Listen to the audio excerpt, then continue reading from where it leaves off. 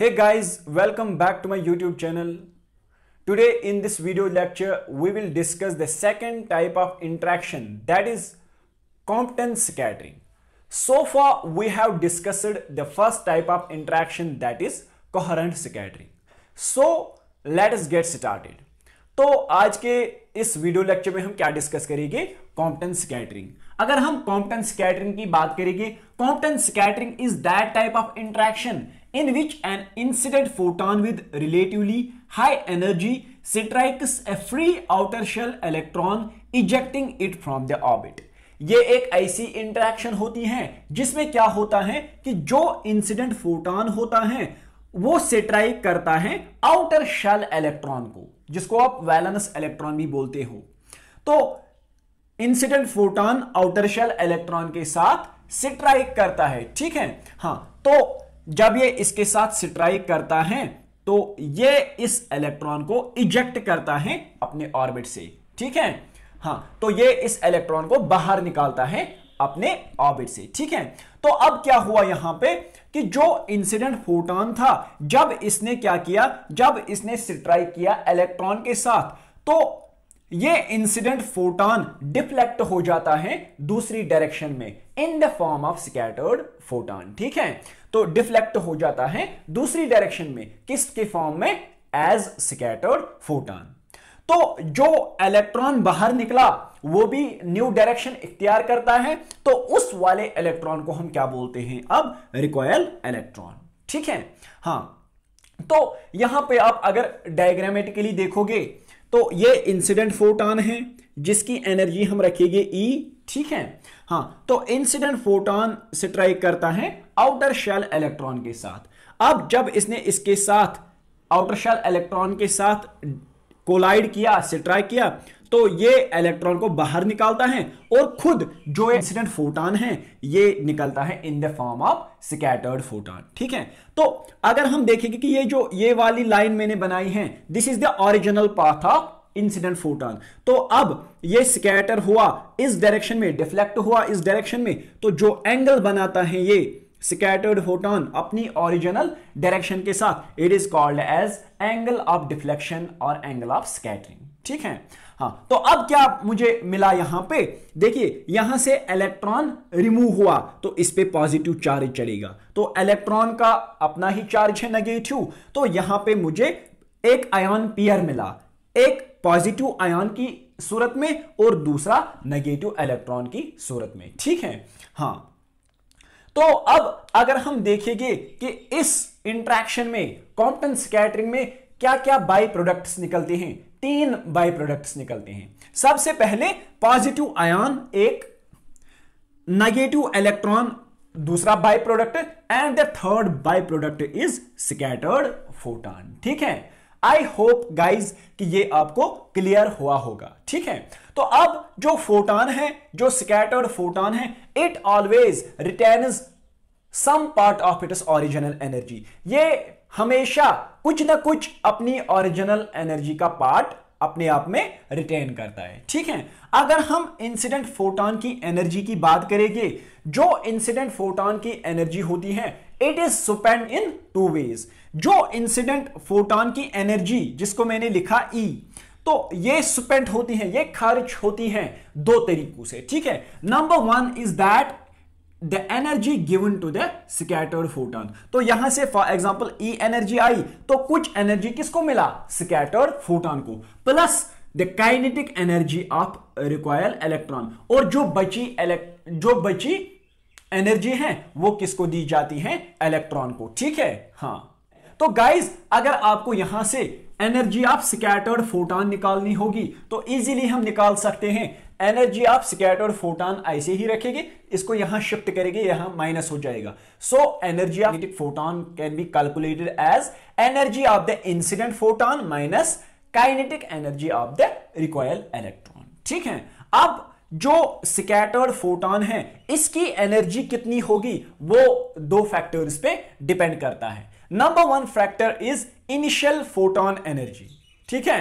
हाँ, और दूसरा जो फैक्टर है that is angle of deflection और you can say angle of scattering. ठीक है. हाँ, तो जितनी ज्यादा एनर्जी इंसिडेंट फोटॉन को होगी उतना क्या होगा कि जो स्कैटर्ड फोटॉन है उसकी एनर्जी ज्यादा होगी। ठीक है, हाँ, तो जो एंगल ऑफ डिफ्लेक्शन है, angle of deflection is inversely proportional to energy of the scattered photon. यानी जितना हम एंगल ऑफ डिफ्लेक्शन ज्यादा रखेंगे, जितना एंगल ऑफ डिफ्लेक्शन ज्यादा होगा, energy of the scattered photon decreases. ठीक है, हाँ, तो यहां मैं आपको इस एनालॉजी से दिखाऊंगा कि कैसे होता है angle of deflection inversely proportional to energy of scattered photon. ठीक है, देखिए सबसे पहला ये फॉर एग्जांपल इंसिडेंट फोटॉन है और ये क्या है, this is the electron, this is the outer shell electron. ठीक है, आउटर शेल इलेक्ट्रॉन। तो सबसे पहले क्या हुआ कि इंसिडेंट फोटॉन की एनर्जी क्या क्या थी, 75 kilo electron volt.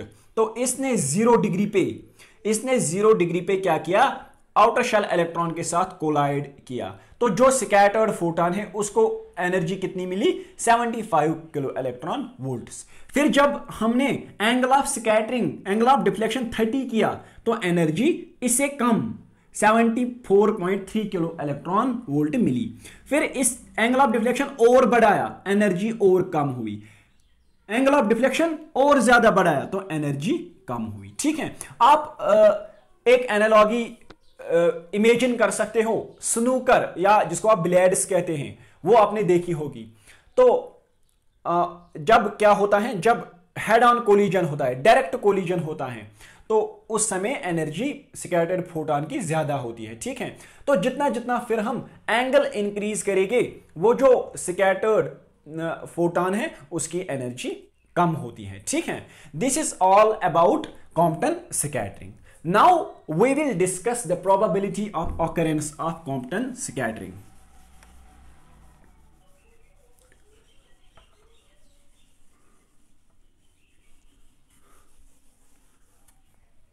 Probability of occurrence. Probability of occurrence. ठीक है, probability of occurrence of Compton scattering. The first point you have to remember here is that Compton scattering is directly proportional to electron density. ठीक है, electron density क्या होता है, number of outer shell electrons. जितनी ज्यादा electron density होगी, outer shell electrons होंगे, उतनी ज्यादा कॉम्पटन स्कैटरिंग होगी। ठीक है, हाँ। Second is that Compton scattering is inversely proportional to energy of incident photon.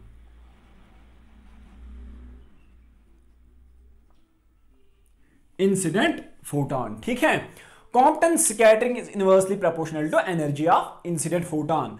जितनी ज्यादा एनर्जी होगी इंसिडेंट फोटॉन की, कॉम्पटन स्कैटरिंग कम होगी। जितनी कम एनर्जी होगी इंसिडेंट फोटॉन की, कॉम्पटन स्कैटरिंग ज्यादा होगी। ठीक है, हाँ। तीसरा पॉइंट क्या याद रखना है आपको, Compton scattering is directly proportional to physical density of material.